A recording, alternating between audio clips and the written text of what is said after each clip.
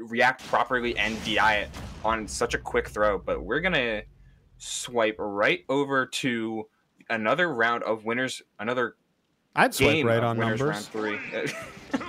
The new ship, MJ and numbers. What do we got? M jumpers. Jumpers. Wait. MJ. Well, I mean, MJ on numbers. MJ, you could honestly combo him with so much power couple potential. That's all I'll say. Oh, infinitely so. MJ can. Do you see this robot? All right. I have so many things. I have so many follow-ups I could say to that, and I'm not going to say any of them. Nope, we're done. We're done with this one. We're good. Anyway, yeah, we do have John Numbers versus MJ. This is going to be Rob versus WeFit. Now, one thing worth noting here, John Numbers has a lot of experience against Rob just because Dill is, you know, a staple New York player. Both of them are. So definitely, he's probably not going to get caught off guard by any of like, I didn't know Rob could do that. But there is still the potential of, I didn't know MJ would go for that. Yeah, if MJ's breed of Rob, at the very least, is kind of a 50-50 between how many Rob players can act. Like, he hasn't been going for anything ridiculous, like Rob players like Zombo will do, like where they'll just really hard commit to the ridiculous edge guards and super early kills. He plays a lot of neutral, but then he'll have these moments where it's like, all right, I'm just gonna ledge trap you forever. I'm gonna like cover so many options in the blink of an eye. But with an experienced guy like Numbers to get around tools and more particularly utilize ledge to an infinite degree, we're gonna have to see how well MJ wins the battle on stage and how much he can take advantage of that. And it's starting out good so far. MJ looking pretty good here, as you just stated. 118% on his first stock, though. John Numbers now has to think about how he's going to get this kill. And Wii Fit Trainer definitely has kill potential, but if anybody is sneaky enough, it can still be really tricky.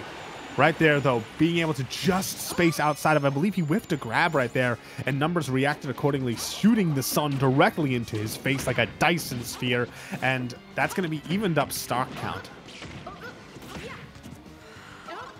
Dyson sphere.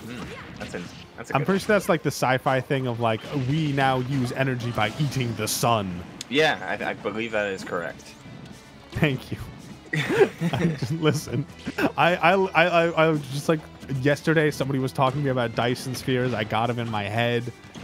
You're not allowed to judge me. I'm legally. Not. It just made me remember, again, nerdy reference, but I remembered a Yu-Gi-Oh card called Dyson Sphere, which is quite literally a giant space station wrapped around the sun. So, you know, I think you're correct. Anyway, I want to dwell on this Yu-Gi-Oh card more. No, we're gonna focus on the match a little bit, as Numbers finds himself, well, at least for the moment, he was lapped in percent by MJ, who's been holding center stage so firmly, even with the amount of utility that Wii Fit has with this deep breathing. You're just dead. No, you're not. Thank you, deep breathing. Yeah, the deep breathing does give a bit of a like a defense buff in terms of is it reduced damage or reduced knockback? Both.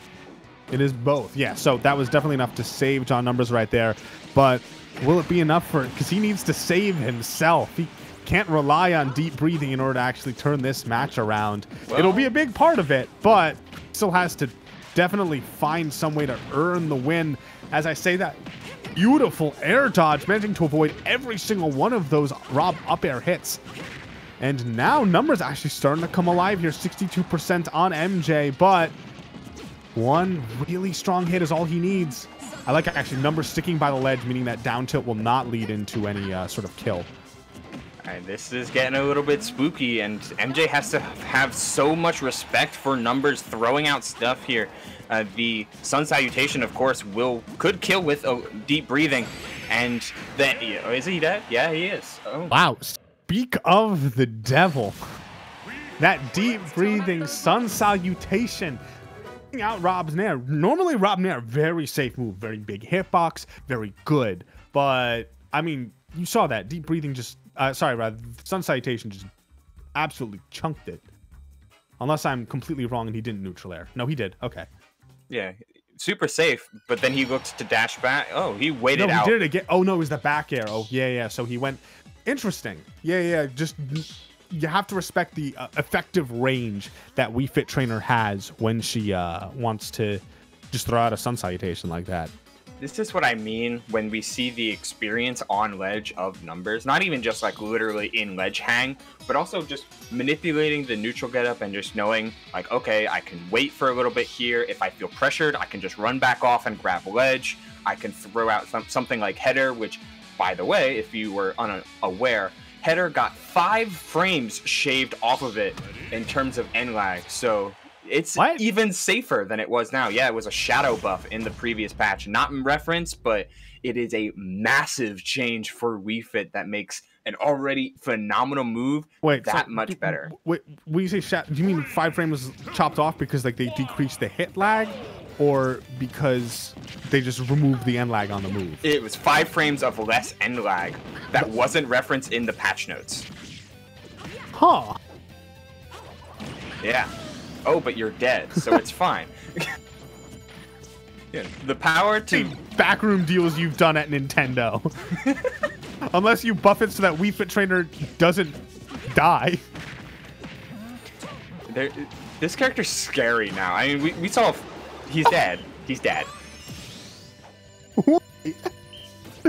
Okay, I just want to dwell on the fact that last match, I think the first stock went after maybe a minute and a half, if not more. And in 30 seconds, both players have just absolutely decimated each other. We are on Smashville. I don't think Smashville is the reason those 2 stocks happened. I don't think there's like a sign on Smashville that says like murder is okay here. You know, maybe. Could be, perhaps. What I mean more acutely, at the very least, is the center platform is so promising for Wii Fit's combo game, since she already pops people up at a pretty awkward, either straight up or 45-degree angle. So pressure on this platform is really huge for her. But yeah, no, Rob down airing at ledge is a tale as old as time. Will he do it again? As old as Brawl. Yeah, well, that's pretty old. That is pretty old. I'm pretty sure time itself started with Brawl. You know, like the world came into existence, Latin music sprung in the background, and we had Smash Brawl, starring Rob and his crazy down air. Rob, the ancient minister. Rob, the Grand Minister Rob, with his with the book of the gyro, as he almost takes numbers' second stock in a pretty situationally effective setup thanks to that gyro. Is he? No, he didn't have deep breathing on, so no kill throws without it.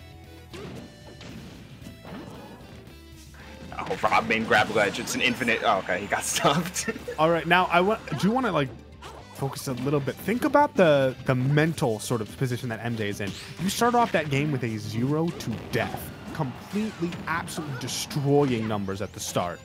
And all of a sudden, now you're down to your last stock and you're struggling to... Granted, he picked it up right there, but I'm sure we've all had that experience when you're playing against someone and you really want to win and you get a super early stock and you're like, I have this. This is my game. This is in the bag. And then all of a sudden it's slipping away from you and you're like, what did I do wrong?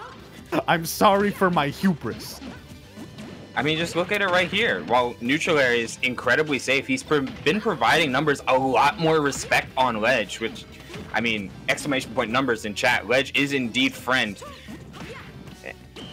But I really want to talk about just a little bit how well Numbers has controlled gyro, because that's kind of what J-Grunt was trying to do in the previous set we saw MJ on stream. But J-Grunt always countered the gyro. Numbers in this case has been grabbing it and using it to his own advantage, whether it be to extend combos, throwing it straight up and waiting. There it is. Waiting for it to fall back down. He's had magnificent control to the point where MJ has had basically one opportunity to use it offensively, and he just can't get down. Yeah, really solid game from Numbers there. That game 1 looked really dangerous for him. He ended up managing to get the comeback. Game 2 started off looking like an absolute, I thought it was going to be a bloodbath, but no, just calmly keeps his head in the game, makes those really big plays, and at the end there, look at this gyro use. Oh, the way he throws it down, knows that the bounce is going to actually connect, and then manages to use that. Look at that. He cuts off the entire middle space there, forces Rob to go to that exact location, and meets him there with a meaty, meaty back air. Yeah, it was phenomenal. Just, he created a line that said, hey, you don't cross this line. And as soon as he tried to, once he knew that MJ would be trying to DI in to get back to center. I mean, Rob's relatively heavy. It was far too close. It's far too low for him to do it safely. And numbers just picked him out of the sky with that back air.